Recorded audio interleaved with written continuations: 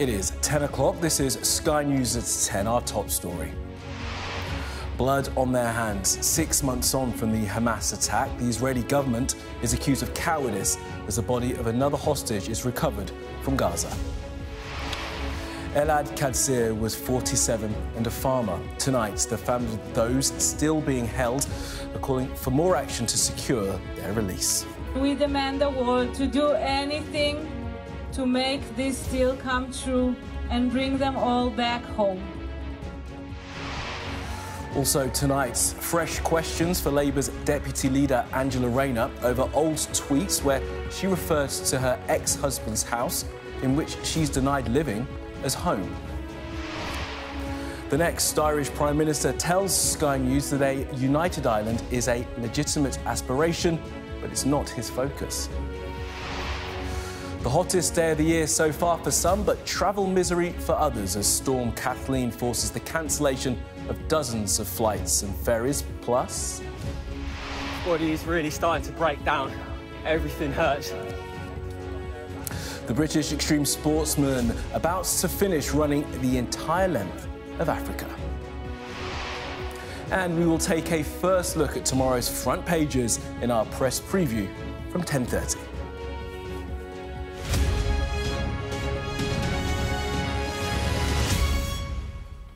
Good evening.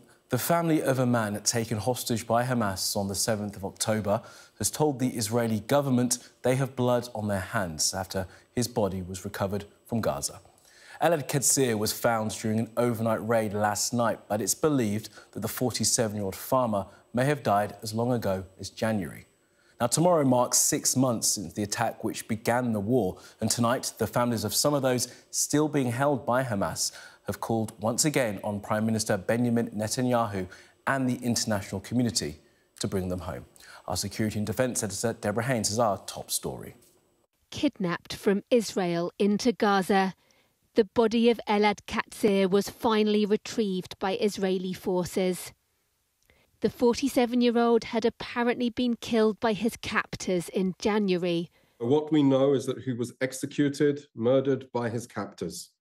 The circumstances beyond that I can't reveal at this stage, but that's the situation. I think the return of Elad Katzir's body, it's a representation of the promise kept to the people of Israel, that we will work to bring home the hostages, every last one of them. But his sister also blamed her own government for his fate. She said in a statement, Elad was kidnapped from his home in Nir Oz, alive and well, and filmed twice during captivity. He could have been saved if a deal would have happened on time. Our leadership is cowardly and devoid of political considerations, and therefore it didn't happen. I think there's a long The Prime Minister is under mounting pressure over the conduct of a war he launched against Hamas after the militant group's deadly attack on Israel 6 months ago. There's mounting anger internally among the families of dozens of hostages still held captive. He should have been with us today. He could have been with us today. And we demand the world to do anything to make this deal come true and bring them all back home. While inside Gaza, the scale of Palestinian death and destruction under Israeli bombardment has caused global outrage. This includes criticism from Israel's closest allies, especially after the accidental killing of a group of foreign aid workers this week. More assistance dropped from the sky as the United Nations warns of imminent famine on the ground. It looks impressive, but this is a tiny fraction of what's needed as Israel continues to restrict the flow of food, medicine and other supplies. Those who don't die in the bombing, they die when they're going to get a package of flour or the aid. There's no life. Life has become impossible.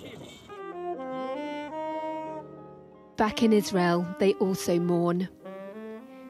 These were some of the victims of a rampage by Hamas militants through a music festival on the 7th of October. Friends come to remember. I don't think anything anymore. I don't know. She can't come back anymore. I can only accept what happened and then hope that the people who are still alive and are in captivity will return home. A simple hope, but as 6 months of war has shown, this conflict has no easy answers.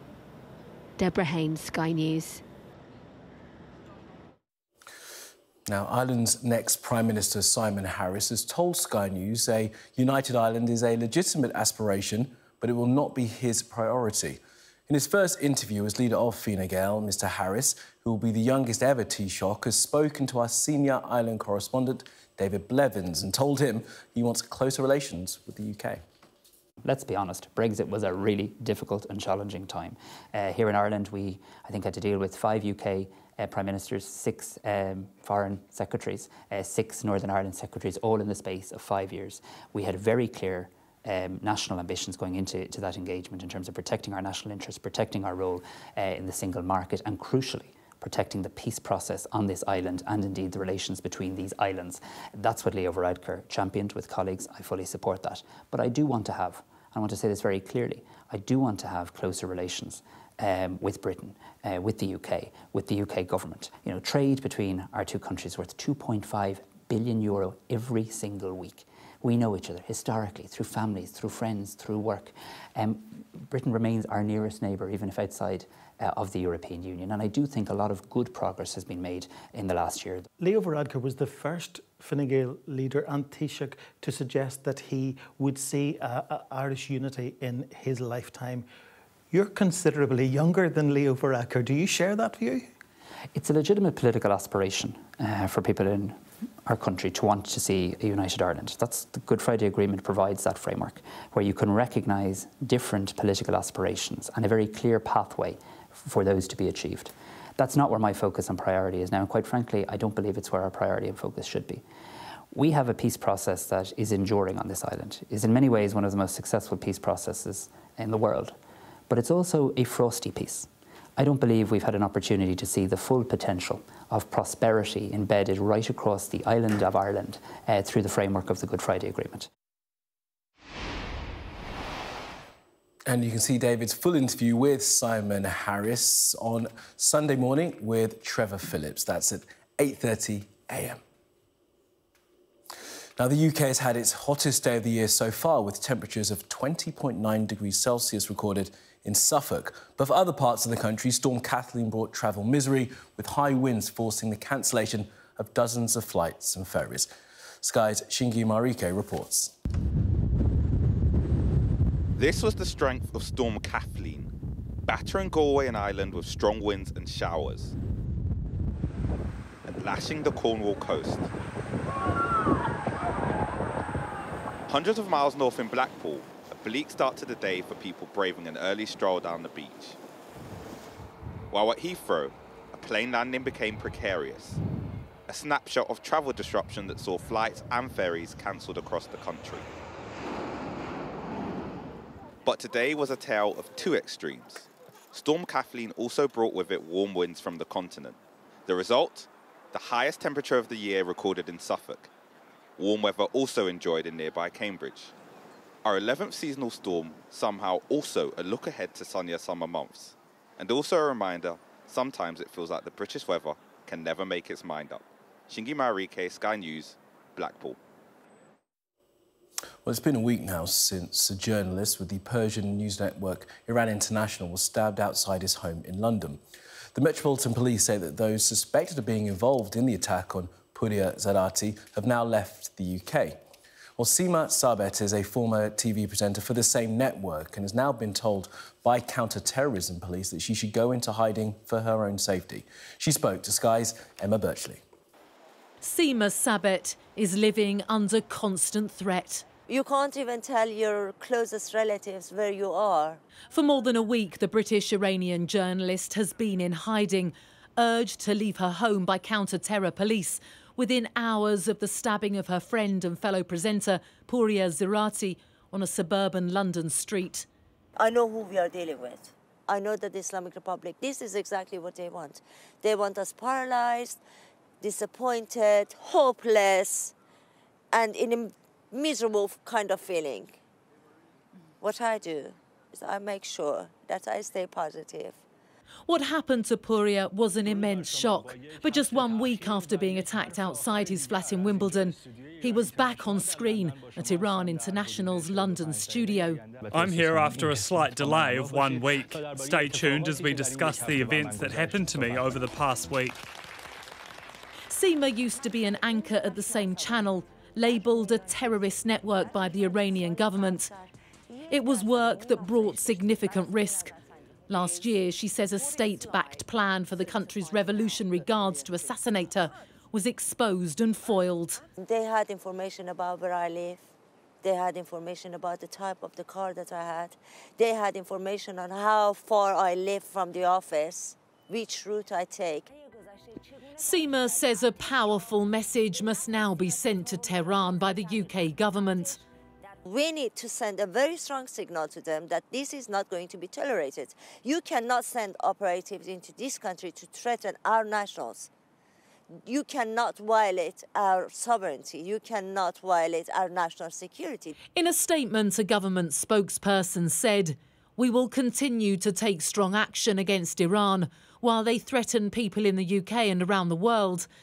The UK has sanctioned more than 400 Iranian individuals and entities, including the Islamic Revolutionary Guard Corps, in its entirety. But Seema wants the IRGC to be prescribed as a terrorist organisation and will not be deterred from speaking out. I chose this path and I'm so proud of it. And I will not stop, doesn't matter whatsoever level of danger I get on what I do. That's not going to stop me. But there is a right that I have in this country. This is a right that I have as a UK national to be safe. Seema is hoping for a return to some form of normality soon. But she is clear she will not be silenced by a threat. Emma Birchley, Sky News. The deputy leader of the Labour Party, Angela Rayner, is facing fresh questions tonight over her tax affairs. The Mail on Sunday has published a series of historical tweets in which Ms Rayner refers to her ex-husband's property, which she has previously denied was her main residence, as home. Our political correspondent, Serena Barker-Singh, reports. Ladies and gentlemen, Angela Rayner. The deputy leader of the Labour Party kicking off the launch of the local elections last week in the West Midlands. Seriously, the council house, minimum wage, income support, tax credits, Sure Start, training and opportunities, they're the things that help me and so many others. But it's that council house and the tax affairs along with it that are becoming a distraction again. This time, questions raised by the Mail newspaper over whether she paid the correct amount of tax on her ex-council house when she sold it in 2015 before she was an MP. It all hinges on whether the home she sold in Stockport was her principal property, which would mean she wouldn't have to pay any tax on any gains. The newspaper claims that dozens of online postings made by the MP, like this one, show her posting about her children and cats at her husband's address, another property a mile away, including a post captioned, "Just got home." Angela Rayner has maintained that she has done nothing wrong and that she has had expert tax advice which has confirmed her position. Once you're a married couple, you can only have one exempt residence between the two of you. So even though she said that she was living there and her husband was living elsewhere, almost that's irrelevant. They need to choose which of those properties is going to be their exempt property. The Labour Party said in a statement, Angela and her husband mutually decided to maintain their existing residencies to reflect their family's circumstances, and they shared childcare responsibilities. Angela has always made clear she also spent time at her husband's property when they had children and got married. She was perfectly entitled to do so. But now the affair is at risk of becoming a political headache for the party and the Labour leader too. She's taken lead advice. She's answered no end of questions from the media on this, and she's been very clear, should the authorities want any more information, she's more than happy to provide it for them. The local elections are a month away, but it will be a general election soon, when a deeply wounded Conservative Party will want to take any advantage they can to inflict maximum damage to their competition. Serena Barker-Singh, Sky News, Westminster. Now, Mexico said it's going to sever diplomatic ties with Ecuador after its embassy in the Ecuadorian capital, Quito, was raided by police. Officers broke in to detain the former Ecuadorian Vice President Jorge Glass, who had been granted diplomatic asylum there only hours earlier. Well, tonight, Nicaragua said it too is cutting ties with Ecuador. Ashna Hurinag has this. Armed police have just raided the Mexican embassy in Ecuador. They went in to find their former Vice President, Jorge Glass, and got what they came for. The head of the consulate attempts to run after them, but is held back and pinned to the ground. Glass, inside one of these cars, has long been seen as one of Ecuador's most wanted on charges of corruption and bribery. He'd been granted asylum by the Mexicans only hours before this. Convicted twice already, he'd sought refuge, claiming he was a victim of political persecution. But that was promptly ignored, and orders were given for Ecuadorian police to storm the complex. After trying to stop them from leaving, the head of the Mexican embassy is shaken by events and incensed at what he's witnessed. How is it the criminals raided the Mexican embassy at Ecuador? This is not possible. It can't be. It's madness. I think, yes, they took away former Vice President Jorge Glass. I'm very worried because he can be killed. There is no basis to do it. It's outside every norm. Mexican President Andrés Manuel López Obrador described the action as a flagrant violation of international law. Ecuador's presidency sharply hit back, claiming they will not allow a criminal to stay free. A rift between the two countries had been growing since Glass began residing at the embassy in December. This breach has only deepened it. Ashna Hurinag, Sky News. Now, police say that human remains found at a nature reserve in Salford belong to a man who died only a few days ago. Police have been searching for other body parts after the torso of the man was found wrapped in plastic on Thursday in Kersaldale. Detectives say DNA tests are underway to try and establish the man's identity.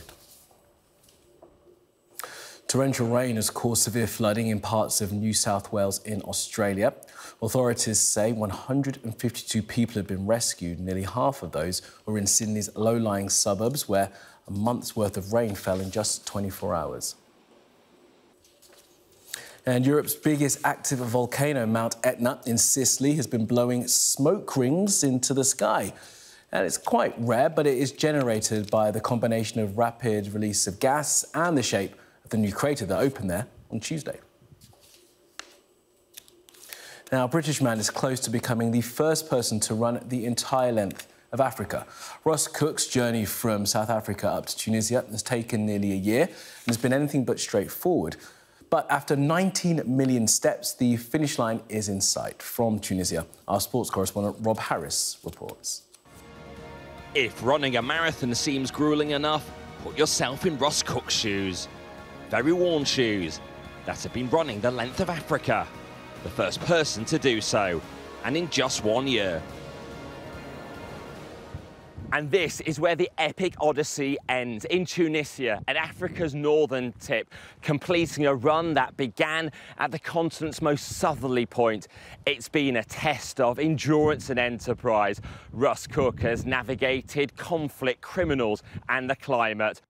It's taken the equivalent of 390 marathons for the 27-year-old to reach his 16th and final country. A trek that began in April near Cape Town has taken him on a trail around the west coast of Africa, crossing Namibia alone through the desert for a day. There is absolutely nothing here. In Angola, phones and passports were stolen. Then I saw the gun. And I was like, oh. Oh. All contact was lost in August in the Democratic Republic of the Congo when he was kidnapped. But a growing profile helped summon public and political support for permits, eventually granted by Algeria to enter. All taking 4 months longer than hoped. Sickness, sandstorms and snow challenged even this self-styled hardest geezer. Oh, it's much better than yesterday. It's still a bit cold down there, but... Cook felt he'd hit rock bottom before taking up marathon running, and he's taken it to the extreme, rediscovering himself while discovering Africa. A whole village came out to see us, and it reminded me that even if I didn't make it to Tunisia, there was still more to life.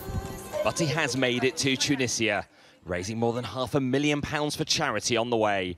Now this 10,000-mile adventure of a lifetime is ready for an epic finale. Rob Harris, Sky News at Ras Angela in northern Tunisia. OK, let's get the latest sports news now. Here's James. This Sky News Sports Bulletin is brought to you by Vitality. Getting more people more active. Live life with Vitality.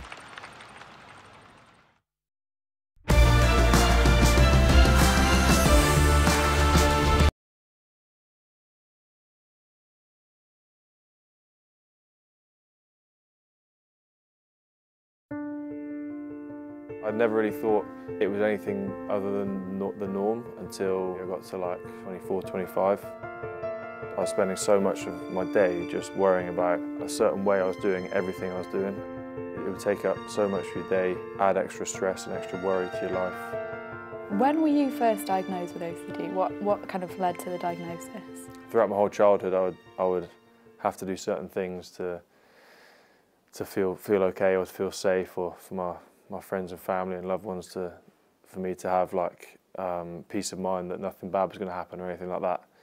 There'd always be so many different things that I'd have to do to sort of like a checklist. Never really spoke about it with anyone else, but I just thought that was something you do. It wasn't until I mentioned it to a couple of people when I was playing at Exeter Chiefs, and they said, yeah, that's a bit weird, like you shouldn't be doing that. What kind of things were you doing or thinking? So there's a light switch on the wall there. I'd have to click it the right way. I don't know how you describe the right way, but to me there was a right and a wrong way to click a light switch on and off. If I didn't do it right, I had to do it a certain amount of times. If I didn't do it right on the final one, I had to do it more times. Getting changed, I had to tap my toes on the floor before I put my socks on. Left foot first, right foot second, always. I had a certain order of getting changed. I had a bedtime routine, it took me about an hour to get to bed.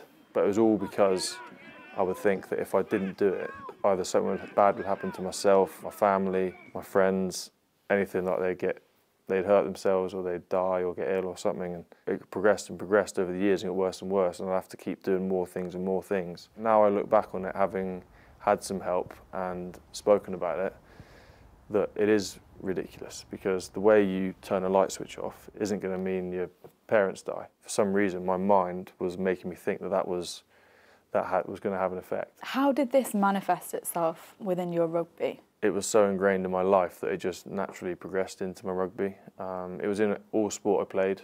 I had to do things certain ways. The main part of where I feel it is getting dressed and getting changed ready for a game. A big one was boots, shoelaces. I had a very specific way I had to tie my laces. A certain amount of times I had to tie the loops and pull the string, the shoelace, how tight I pulled it and all things like that. The first time I ever tried to tie my boots and just tie them normally, as you'd probably tie yours, I tied the left one right. Well, and I tied the right one. I messed up on what I would normally have done, but I was like, it'll be fine, don't worry about it. Tied my lace. In that game, I broke my leg. And that didn't help, obviously, because I'd done it in the week in training to see if it would be fine, and I was fine during the week. And I was like, right, it'll be fine in the game. Broke my leg. That was one of the worst injuries I've ever had. Yeah, it wasn't ideal. It definitely knocked the confidence with it for a while and threw me back a few steps. Do you believe that you broke your leg because you didn't tie your shoelace properly? During that time, I was definitely thinking about it all the time. I was like, why did it happen? Was it because of this? When I didn't tie my shoelaces right? I actually burnt the boots that I broke my leg in as well. Like, if I have to ever wear those again, I might break my leg again. Now I look back on it and think, yeah, absolutely not, no way did it affect it. What work have you done to kind of try and deal with it? We have a psychologist who comes down to Exeter Chiefs and sees a few of the guys. We basically sat down about it. He didn't know I had OCD, I don't think, until I mentioned it. He basically said to me, plain and simple one day, do you think the way you turn the light switch off is going to affect your family? Or if make something bad happen or someone die in your family? And I was like, well, if you say it like that, no. And he said, well, I understand that it's going to be very tough for you to do things straight away in games and in matches, because that's going to affect you mentally a lot, and you don't need to have things like that distracting you from what you have to do on a match day. So I tried it in training for a few days, only little things at a time. Like the first day I deliberately didn't turn the light switch off right before I left the house. I was anxious for the first little while, then it was fine. And I think in sport, you never improve massively overnight. You always have to do baby steps, and working on things takes a lot longer than losing things. And it's very much the same with my OCD and controlling that. Like I felt myself in the summer before the World Cup camp, feeling a bit more agitated. I did feel a few things coming back in, like the amount of times I have to tap things before I put them on. This Sky News Sports Bulletin is brought to you by Vitality. All right, thank you for that, James. Now, gang violence is escalating in the Thai city of Lopburi between rival groups of monkeys. Now, in the ancient city, macaques are a symbol of local culture and draw lots of tourists, but the population balloons during the pandemic and they are becoming more and more aggressive. Our Asia correspondent Cordelia Lynch sent us this. They're lurking on every corner, scaling wires, clinging onto shops and people. These are the monkeys of Lopburi. They're smart, nimble, brazen and hungry. Gangs of rival macaques have taken over the city, with some attacking people. For some businesses, they are a menace. Some customers are scared to come here because they are worried about getting bitten by the monkeys. The power balance here is a little off. Rangers locked and loaded with a tranquilizer, hoping to remove a few unruly characters. I've just been told that the monkey this man is trying to get is known as Krupala, which means gym teacher. So called because he keeps stealing students' belongings, but he's proving pretty tricky to catch. He was fittingly agile, but another on the most wanted list slipped into view. The shot is only the start. The monkey pulls out the tranquilizer, chewing it like a toy. This still, for now, his playground. They will all be taken to a temporary shelter, sterilised before being released to other more suitable areas. Are there not more humane ways to deal with these monkeys? We sterilise them to decrease their population and then relocate them. There are many ways we treat them humanely. The earlier dart has finally kicked in, now heavily sedated. His friends watch anxiously as he lies unconscious. The monkeys have long been a symbol of local culture, drawing in tourists who feed them and, some say, the problem. But soon the Royal Thai Army will also join the effort to try and take control. Cordelia Lynch, Sky News, Lopburi, Thailand. Well, that was Sky News at 10. Coming up, we'll take a first look at tomorrow's papers in our press preview. Tonight, we're joined by the Executive Director of the Youth Endowment Fund, John Yates, and by the Editor-in-Chief of the nationalworld.com, Nancy Fielder. Well, among the stories we'll be discussing, this on the front of The Observer, their headline, Cameron warns of Gaza famine as the Navy sent in to aid the starving. We'll be right back.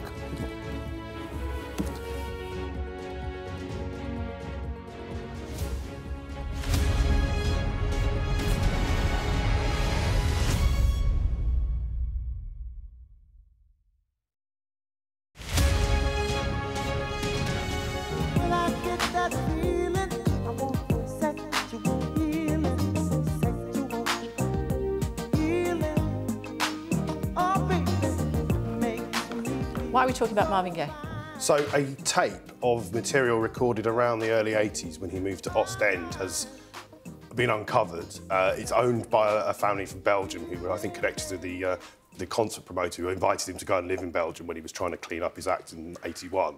And they're saying there's new material that's not been heard by Marvin Gaye before. And obviously, as you know, a soul pioneer, one of the most important musicians ever, it's quite exciting that there is new music, but what kind of music, we don't know. I mean, it's an amazing story. He was in London in the 80s. He was taking a lot of drugs, and a concert promoter was saying, look, you need to sort yourself out. Why don't you come to Ostend?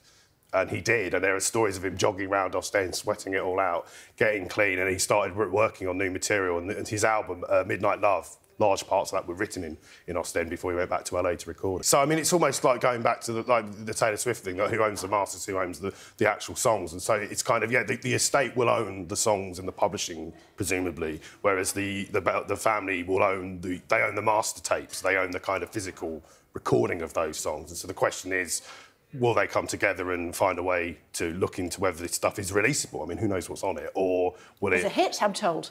Yeah, I mean, this is the thing that... They would say that, wouldn't they? Yeah, they're saying there's a hit. I mean, it has to be slightly questionable because obviously he did record a record around that time. There was a posthumous album after his murder that came out a couple of years later. And it does seem a bit weird that would Marvin Gaye go, oh, here's a mega hit, you can just have that. I'm just going to leave it on a tape and never go back and exploit it. Maybe he thought he could come back at another time and had the idea. So it will be really interesting to hear what's on it and what kind of state it's in. Are they demos? Are they songs that he would have wanted released?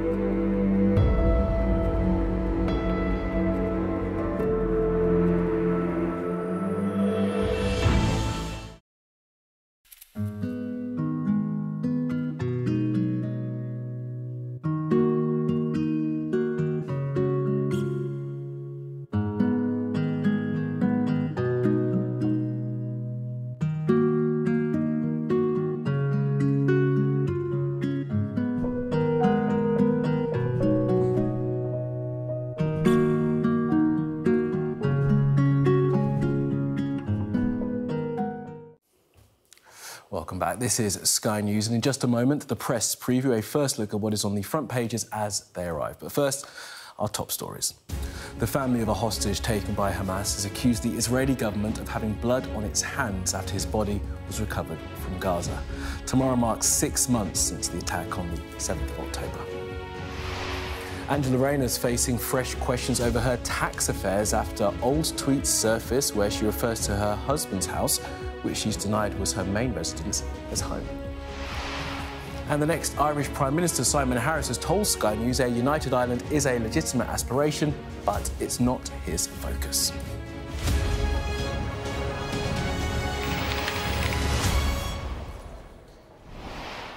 Hello, you're watching the press preview, a first look at what is on the front pages as they arrive. In the next half hour, we'll see what is making headlines with the Executive Director of the Youth Endowment Fund, John Yates, and Editor-in-Chief of NationalWorld.com, Nancy Fielder. Thanks both for being with us. Let's see what is on some of those front pages. We'll start with The Observer, which reports on the Royal Navy's role in supplying aid to Gaza, as the Foreign Secretary, Lord Cameron, warns people trapped in the territory are on the brink of famine. The Sunday Times leads with Lord Cameron saying Britain's support for Israel is not unconditional, raising the pressure on Prime Minister Benjamin Netanyahu following the killing of 7 aid workers last week. The Mail on Sunday claims an investigation by the paper has blown apart Angela Rayner's claims to have not broken any rules over her property dealings. The Sunday Telegraph leads with 2 former defence ministers warning Britain has failed to prepare itself for war in what the paper says is a wake-up call for the government. Westminster could have been at risk in the sexting for up to a year. That's according to the Sunday People. The Sunday Mirror claims Coronation Street bosses are slashing the number of stars in storylines as ITV looks to save money, meaning cast members fear they could be axed. The Sun on Sunday reports that the home of Newcastle United striker Alexander Isak has been targeted by thieves. And to remind you, by scanning the QR code you see on screen during the programme, you can check out the front pages of tomorrow's papers while you watch along with us. Well, tonight we're joined by John Yates and Nancy Fielder. John and Nancy, thanks both for being with us. I hope you had a lovely Saturday. Let's crack straight on, and we're going to get into it with The Observer on the front page. And John, let's start with you on this. This is David Cameron warning of famine as the Navy are sending a ship to help bring aid in. I mean, the bad news just keeps coming from Gaza. So we're at a situation now where USAID, the biggest aid provider that the United States government funds, has said that we're facing malnutrition, quote, unprecedented in modern history. And so the story here is that Lord Cameron, Foreign Secretary, is announcing that the Royal Navy is moving to send a large vessel over to play a part in trying to get aid into Gaza. I mean, we're sitting here just days after the murder of 3 British aid workers in what can only be described as a complete tragedy. But it also raises huge questions about what seems to be going wrong. Those of us who are very supportive of Israel's right to defence, a lot seems to be going wrong in that war. And I think the British government, quite rightly, are trying to work out how can we get aid in. The big proposal is, can we build a pier off the side of Gaza and bring the food in by ship? The Americans have said they're going to do it. I do worry a little bit that we're getting distracted, though. This pier is going to take some time to build. People are starving right now. The Israeli government is clearly in a very fragile state. The Prime Minister, Netanyahu, was struggling to run the government before the terrible terrorist attacks happened on October the 7th, and he's struggling to keep his coalition together now, and the war appears not to be leading to much success at present, but we're seeing horrendous loss of life. So I think that the question really is for the government, how can we and the Americans put some pressure on to try and help, in my view, the Israeli government take some decisions that might be in the long run best interest of Israel, which is to try and find a way to de-escalate the situation. And that's the big question here. And Nancy, they did say towards the end of last week they're going to open Erez crossing in the north and Kerem Shalom, which should allow more aid in. As yet, those crossings have not still been opened. There are still aid vehicles waiting to get in. But I guess every example of this, of new maritime routes, airdrops, is an example of how there's a failure to get aid in the easiest way, by road. Yeah, absolutely. I mean, the whole thing is a complete disaster, and the worst thing is, like you said, they're saying it could be the worst ever. This is entirely human-created, and it could be eased. I'm not saying Israel could instantly stop it, but this could be eased and this could be dealt with. These people do not need to be starving to death. And we've got to remember, it was absolute tragedy that aid workers lost their lives last week, and they were obviously the salt of the earth, risked everything to help other people. 30,000 people have died in Palestine through this war, and lots of them were children. Lots of them were completely unconnected to any attack. It was an absolutely evil attack on Israel, but people are dying, and it is unnecessary, and the pressure needs to be stepped up because it's just wrong, and it's taken a very long time. It's taken actually the death of British people, let's be honest, for suddenly Britain to look like they're really trying to help. I think what we mustn't lose in any of this story as we talk about it is just the personal horror that's involved. And I think for many of us who have connections or friends or family who are Jewish, we look at this story and we see a horrendous experience that occurred on October the 7th, reminding us of many previous horrors. For those of us who are friends and family who are Arab or Palestinian, we see the horrors of the deaths. And I think what we see in the murder of these 3 aid workers, it's worth just very briefly saying what happened. The drone that was being used by the Israelis saw a person, it would appear, with a bag and thought it was a gun. And as a result, an attack was fired on one a car of completely innocent aid workers, who then, some of whom fled to another car, which was then attacked, who fled to another car that was then attacked. I think the point is not to focus so much on one example, but to say that is what war is like. War is full of these horrible, horrible moments of just evil barbarity.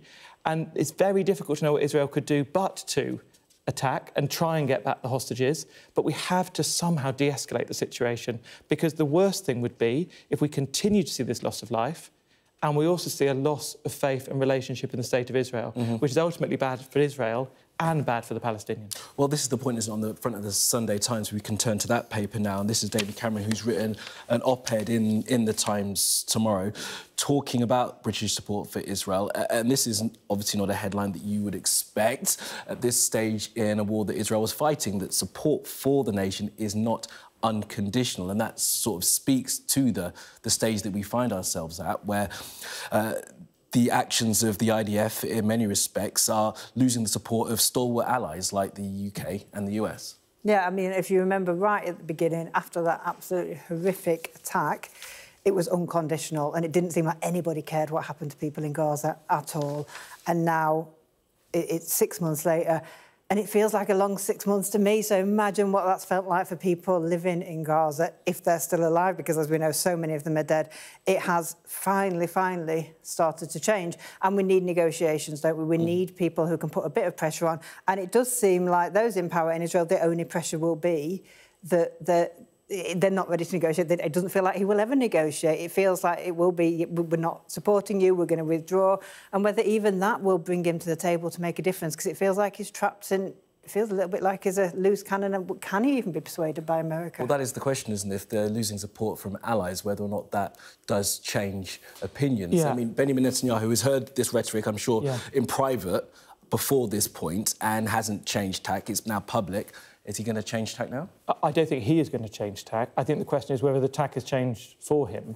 You know, Netanyahu is not the only person who's ever led Israel. He's led Israel for an incredibly long time, but he's probably not the man who's going to lead Israel, I think, for much longer. An election is due.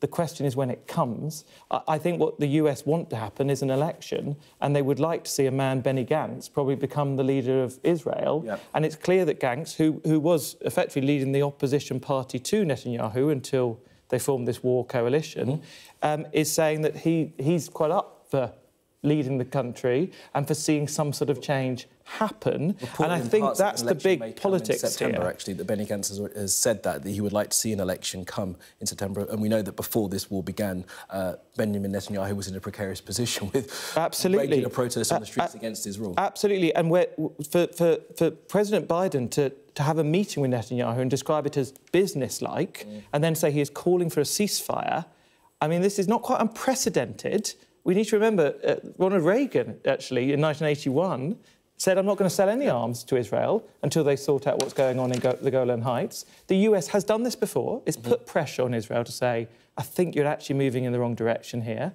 And it's sometimes the way to be a friend to a nation you're friends with is to say some tough things. Yeah. And it's now time to privately and publicly start to say things need to change. And we probably need to see a change of leadership in Israel. Although there's also an American election and that could change everything. It could indeed. All right, let's skip on to the Mail on Sunday now, guys, if you can, on your stack there. And this is the story about the Deputy Leader of the Labour Party, Angela Rayner. And the Mail, I mean, being very clear as to how they see the story. The Labour Party and Angela Rayner herself denying that this is the case. But this story continues to have life to it, doesn't it, John? Yeah, it does. It does, and I feel like it's got quite a while left to run. I mean, this story fundamentally comes down to, has she paid her taxes? Yeah. And it comes down to a particular tax called capital gains tax. And I think I'd say, if you think you understand capital gains tax, you don't understand capital gains tax. This is a fiendishly complicated piece of tax. Now, the mistake that she's probably made probably means she may have underpaid her taxes by £1,000. So just to put this in perspective, if we say that some people during the PPE debacle made about 60 million people, you can work out who I might be referring to, this is 1/6000th of that amount. Now, a lot of people will say, I don't care about the amount, she's done the wrong thing.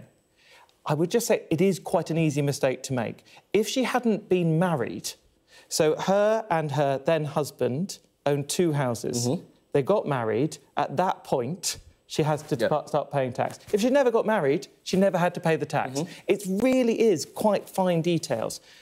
The trouble is, I think there's going to be increasing evidence that she didn't declare this house as the main residence, which is what she should have done privately to the tax office. If she hasn't done that, the question is, where was she actually living? Yeah. And I think there's going to be increasing little bits of evidence suggesting that she's done this wrong. What I wish she'd done, I really like Angela Rayner. I think she's someone who speaks her mind, and I think we need more people like that in politics. I wish 6 weeks ago she'd said, it's a complicated tax. I may have made a mistake. Yeah. I'm going to get some advice. If I made a mistake, I'll pay it off. I mean, she has maintained all this week that she's done nothing wrong. She's taken independent tax advice that she had done nothing wrong, and she maintains that. But as we've said, Nancy, I guess, with the Mail, with this splash today, with the photographs they have unearthed, there is still that question, and people will still be asking Angela Rayner, which she doesn't have to do at all, to publish her tax affairs to clear all of this up. Yeah, I mean, the Mail and the Conservative supporting papers are not going to let this go. No. This is just going to run and run. How she deals with it will be a really interesting question. But I'm not even convinced that this particularly moves it on, this story. There are tweets of her saying, I'm home. I get back to Sheffield train station and tweet, I'm home. I don't live on a platform all of the time. And I think they are literally chasing this because maybe they haven't got anything worse on her. Maybe she didn't go to Eton. Maybe she understands because she once lived in a council house, because she had a child very young, because she didn't go through all the privileges in life. And maybe that's what we need, some leaders who understand real people. I think the problem is, if she's proved to have got this wrong and she doesn't pay the tax, it's just going to hang around the Labour Party's neck. And I think when we've got a leader who says it's all about integrity... Because she says she's taken the advice and she's been advised that she has done nothing wrong, so we'll see how... Absolutely. The next... We certainly will. There's going to be another couple of feet to drop on this one, I think. All right, Nancy, John, thanks very much for that. Well, there's plenty more to come, and we'll be talking about this story in the Sunday Times, as Harry York has written about being targeted as part of the Westminster honey trap. We'll discuss what he had to say next.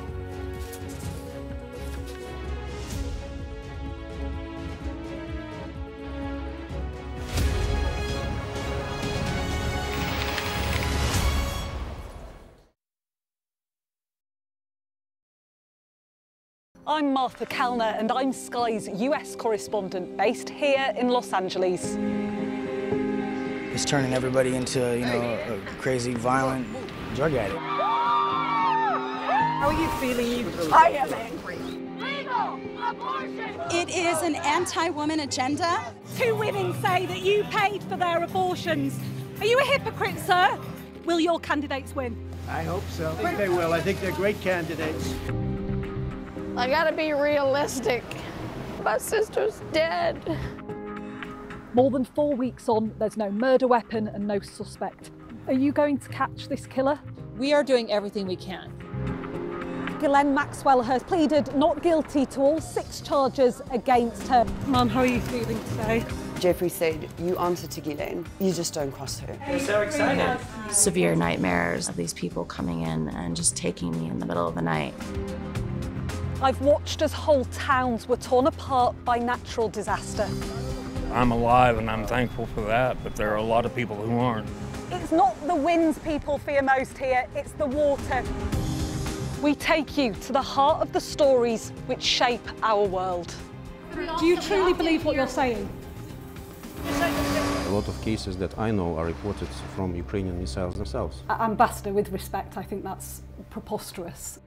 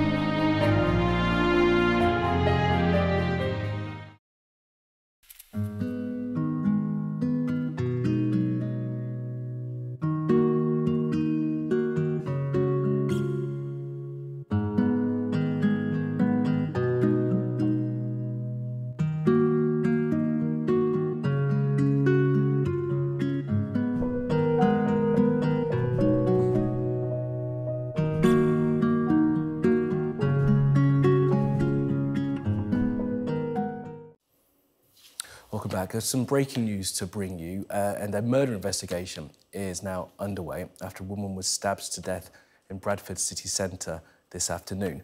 Police were called to Westgate at the junction with Drewton Road at 3:21 to reports that a woman had been stabbed by a man who then fled the scene. The woman was taken into hospital and subsequently died of her injuries. She's yet to be formally identified, but is understood to be 27. We'll bring you more details on that story in the next hour of the programme. Well, you are watching the press preview, and with me are John Yates and Nancy Fielder. John, Nancy, thanks for sticking around. Let's get into the second half of the paper review, and we'll start with this story that's on the front of the Sunday People and on the Sunday Times. It's about what they're calling the honey trap of Westminster and this sexting scandal that has enveloped William Bragg and some other Conservative MPs. Nancy, it's a reporter for The Times who says that he was also targeted. That's right. So the People's line is that it could have been going on for a year, targeting lots and lots of different people. And the deputy political editor in The Times says he had exactly the same thing happen to him. Message popped up on his phone, pretending that it was somebody he'd known in the past, getting a bit flirty, saying they'd been flirty before. And he panicked and he realised he didn't know this person, thought this is probably a scam, and did nothing more about it, which you might think the people in charge of leading the country will be sensibly doing, all of them. I have absolutely no sympathy for grown adults who are in positions of power who fall for this kind of thing. It's the sort of stuff we warn our children, quite young children these days, about. And here they go. It's terrible they've been targeted, but it's even worse that they've fallen for it. Yeah. Well, and what do you make of it, John? I mean, it's not just that they're sending sort of messages back, they're sending intimate body part pictures as well. Yeah. I think there's a lot to this story, actually. So, first of all, I have a lot more sympathy on this than Nancy does. I think there's a story here about the psychological pressure that are on people who are members of Parliament, because this is a mad thing to do. But I think we just need to understand how lonely and depressive and full of anxiety your life can be as a Member of Parliament these days, and someone getting in touch, forming a connection. I think that there is something there about what is going on with the life around these people that they were drawn into this. The second is, what's going on with the fact that, obviously, these apps are now things that our children have en masse. So if adults are falling for this, we need to worry much more about our children. There's a massive movement growing about should children under 16 have social media, which I have colossal sympathy and support for. But I think the third thing is here, there's a story on the Telegraph about we need much more money spent on the regular armed forces and so on and so forth. Well, actually, part of the reason we don't spend so much on the regular armed forces is because we're worried about cyber. And this story underlines that. Actually, if someone can get into an MP and have blackmailable material on them, such that they're giving out numbers of other MPs, that's a huge security risk. And that's the story we probably should be most worried about here.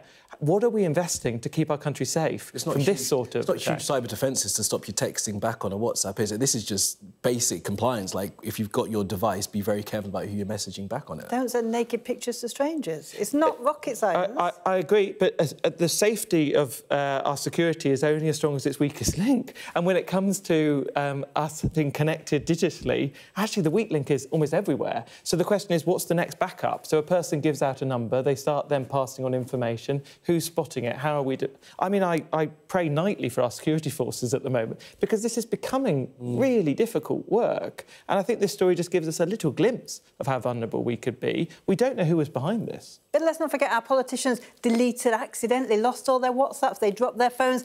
They're just really bad at technology. Maybe we should get some politicians in who kind of understand how the 21st century works. The fallibility of human nature continues to be the case. And I think we should worry, firstly, about how do we keep us all safe. I think Nancy's point is that some human beings seem more fallible than others. Maybe that's true. All right, let's have a quick look at the Sunday Mirror. And this is one that would have some of my family members quite upset. The Corrie cast of Living Crisis. I haven't read the whole detail, Nancy, but you're telling me that it's all about those streamers again. It is, and this is a bit of a cliffhanger, because what they're saying is the storylines will involve less characters because they don't think they can afford them, and some of the main characters may actually be cut, and the actors are worrying for their jobs, which is the worst cliffhanger for anybody, because who will die, what terrible things are going to happen at the Rover's return, and Actually, it's all the fault of Netflix because they say not as many people are watching, they're not getting as much income, and so it's always the next generation's fault. These pesky people who subscribe to other channels. It is. I mean, last thought from you on this. I mean, we could have some amazing storylines, couldn't we? Think how many creative ways we could kill off hundreds of amazing characters. Didn't a plane crash into... Emmerdale's plane crash. That's what we need back again. From a while ago, but it will be a shame if some of these beloved soaps are lost to the streamers. They've been going for many, many years, and as I said, people in my family will be very upset if they are lost. Right, John, Nancy, thanks both very much for that. You can stick around for the next hour of the programme. And coming up on Sky News at 11, the family of an Israeli hostage whose body was recovered from Gaza last night said that the country's government has blood on its hands. They've accused the government of Prime Minister Benjamin Netanyahu of cowardice for not doing more to have those hostages still held by Hamas and others in Gaza returned to their loved ones. We'll have more on that in the next hour of the programme. Stay with us.